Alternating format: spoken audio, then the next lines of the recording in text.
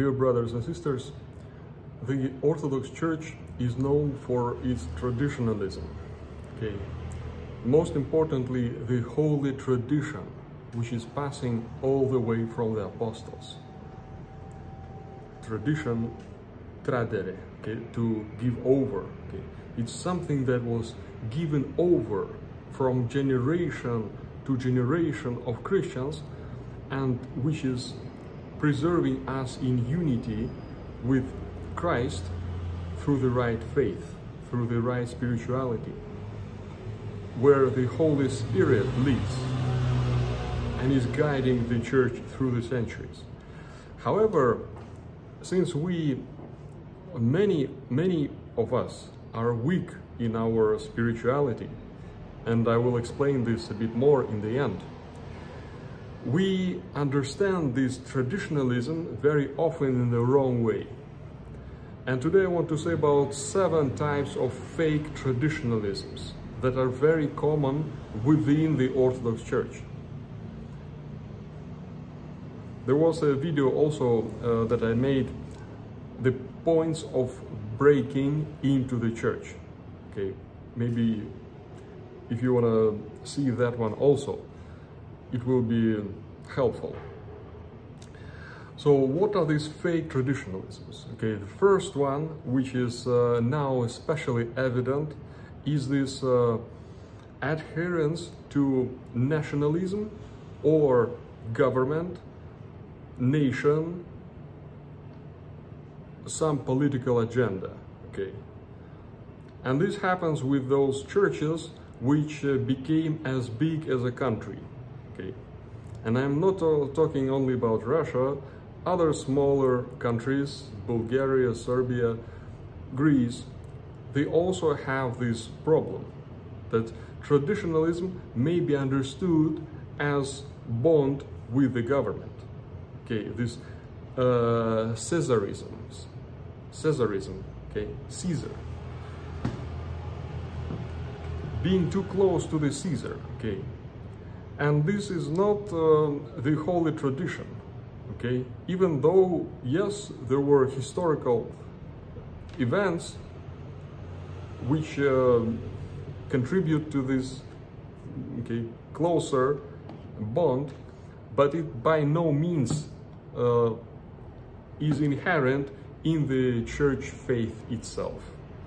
So we have to be free of anything, any nationalistic or any okay, this political government agenda thing, which will try to use us for its own purpose. Okay, and many people are misled by this, and we know what it all leads to. Okay, that people who go to church go to war with each other. Okay, so the world has changed from what it was 1,500 years ago. But some of the mindsets are still there. Okay, so let us be aware of this fake traditionalism. The Lord told that to apostles John and Jacob, when they wanted to destroy that Samaritan village with fire, he said, "You don't know what spirit you are of. The spirit of gospel is the spirit of love." And this political traditionalism is perverting the very essence of the gospel. So let us be aware of this and not become victim of this. The second fake traditionalism is the so-called old believers, old right traditionalism. Okay, what's wrong about that kind of traditionalism? It's a big story what all right is. There is one in Russia, there is one in Greece, in other countries. The old right has a spirit of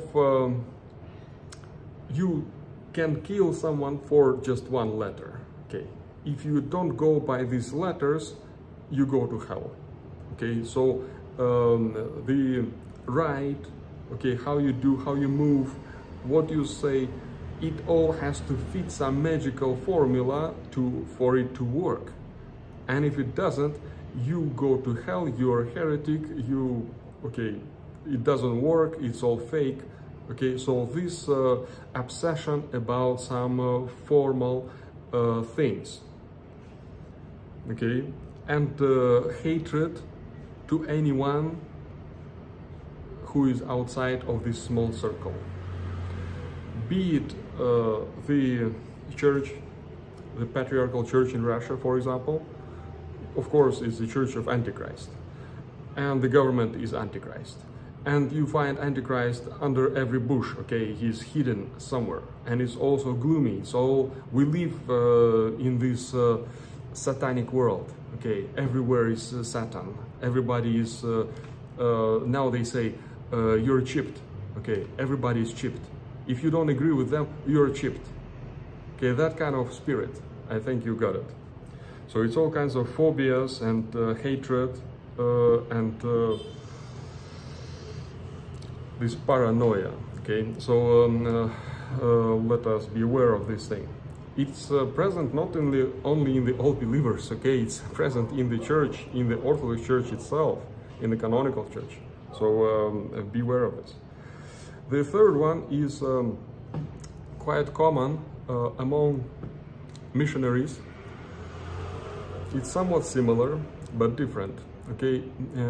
I would call it legalism. Legalism, you know, this fitting the canons.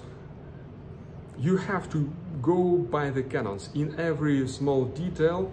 If you depart from it a little bit, okay, you go to hell, okay? And you're a heretic, you're a sect, you're whatever, okay? So, for example, there are canons that forbid you from going to this public bath together with a Jew. So, for example, in your fitness club, if there is a Jew and you go with him to the same shower room, okay, you are doomed, okay? You violate the canon, you go to hell. So, this is just an example, okay? I think you may get the meaning. So, usually it's a very literal understanding of the Bible. Okay, do you believe that the world was created in 6 days, 24-hour periods? 6 24-hour periods. This is how they will put their question. Yes or no? Yes or no? No, you say maybe it's something else. You're a heretic, okay? You go to hell. So, okay, this kind of spirit. And quite many missionaries they have a great zeal. They go and preach this thing. And this is also very far away from the gospel. Very far away. You call them brave men. I call them psychologically imbalanced, okay, to say the least. And it's also, of course, the Pharisee spirit. Pharisee spirit. Another fourth type of fake traditionalism is, I would call it,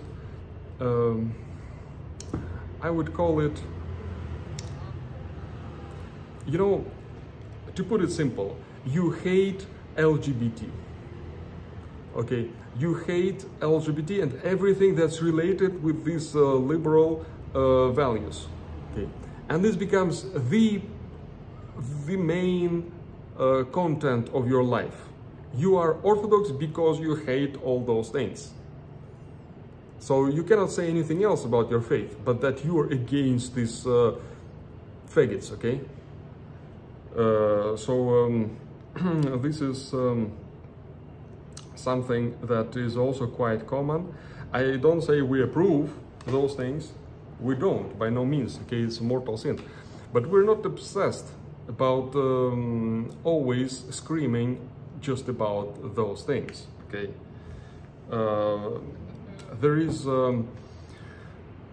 There was a movement in Russia before revolution. It's called Black 100. Black 100, it was a very low class people, peasants, okay, or like people from the very low social strata, and they were radically protecting the orthodoxy. So most of those Jewish pogroms, and they were done by people associated, affiliated with this Black Hundred. In those days, it was not as radical as now. So in those days, some saints, for example, Saint John of Kronstadt, they were even blessing these movements. But nowadays, this became like a paramilitary group of fanatics who, for example, there is a very famous one. It's called Death or Orthodoxy. Okay, and they wear these black t-shirts, like satanistic t-shirts with skulls, and they all like really hostile. They go on these parades and they try to scare you, to say, if you touch Orthodoxy, you're gonna die. Okay, so this is also transmitting some kind of spirit which is far, far away from the gospel. Okay, so I think you also got the idea. Another type of fake traditionalism is I would call it like a souvenir, like a chochloma or matryoshka. Okay, it's all about this aesthetic feeling about, okay, those churches, they have those cupolas, they are so nice. Okay, we dress, okay, they like all kinds of dressing. Okay, now we dress, we go on a procession of the cross. Okay, make a lot of pictures. Okay, this is, okay, it looks so nice, so beautiful. This is orthodoxy. Okay, so this is like a cosplay, you know. This is like so fake. This is so superficial. But for some people, this is orthodoxy, believe it or not.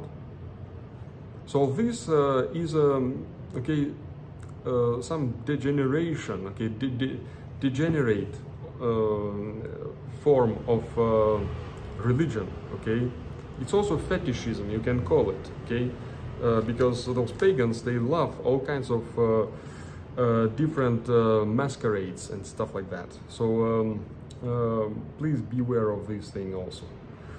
This is not true orthodoxy. Okay. Another, the sixth fake traditionalism is some kind of obsession about miracles. Miracles, or some elders who will, like fortune tellers, okay, they will tell you something, like oracles, you know, they will tell you something from God. Okay, so you go somewhere far away in Siberia, in lineup, you see an elder and he told you 2 words. Okay, and this is all your faith. Okay, it's all obsessed about those elders and miracles, and okay, you collect all kinds of miracles. Oh, you know, there something happened, and here something happened, and this and that, and you are like excited about all these things. So you don't really get what the faith is, who is Christ. You never even open the gospel, maybe. So this is another thing, and we have tons of these miracles coming from those Byzantine legendary, like fairy tale style writings that we inherit from the Middle Ages. Okay, and people are reading them and they are getting excited about it, but it's more of a folk tales. Okay, it should not be taken so literally. Okay, as an icon. Okay, an icon is not a photograph, so you should not say, like, on an icon we have a Mother of God with 3 hands. Okay, it doesn't mean that she had 3 hands. Okay, so this is another topic. I don't want to go into it, but please be aware of this kind of fake traditionalism. It's like a fantasy, fairy tale, imaginary religion. Okay, some metaverse. Okay, metaverse for Orthodox. And the seventh is also very common. It's when you believe that the Orthodox faith is all about dogma. Okay, the right theology. Okay, and all false dogmas. They make people non-orthodox, heretics. So you just need to know these dogmas, or at least you need to say, I approve these dogmas. Many people don't even know them, okay? But these are the dogmas. I accept these orthodox. So it's all about me accepting those, and that's why I'm saved, I'm special, I'm Christian, hallelujah. Okay? And nothing else, and I don't need to do much else. I just need to adhere to these dogmas, and this will make me saved. So this is another very rationalistic and very superficial also understanding. Demons, they also know all the dogmas, okay? But they don't love God, and they are not saved. So just knowing dogmas is not enough. Okay, it's very good, it's important, yes, but this is not enough. This is not something to be boasting about. Okay, we preserve these dogmas, yes, but there is also spiritual teaching. There is this practice, spiritual practice, and this is, now I'm coming to a conclusion. I want to point out something I feel all these people who fall into these traps are lacking, okay? All of them would be lacking understanding of the cross. Take up thy cross and follow me. Go this narrow path to salvation. Humble yourself. Repent your sins. So these people, they don't really know what this is. They don't really take up their cross. And for them, something else, some other fetish, yes, it's traditional, it seems traditional, it's not liberal, but it becomes some other idol, okay? And they're slipping into some fake spirituality and proudness, and usually they will be locked in this worldview, okay?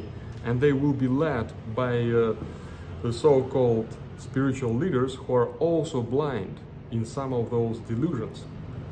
So let us be aware. Of course, there are even more. I've mentioned 7, but there are many more fake ways to understand traditional, conservative within the church. May the Lord keep us away from all these traps, give us the wisdom, keep us faithful, keep us loyal to Christ, send down His Holy Spirit upon us. Help us on this narrow path to salvation, to become good witnesses of His love, of humbleness, humility, compassion to others, and to bring the word of gospel, the love of the gospel, to everyone around us. Amen. God bless, brothers and sisters.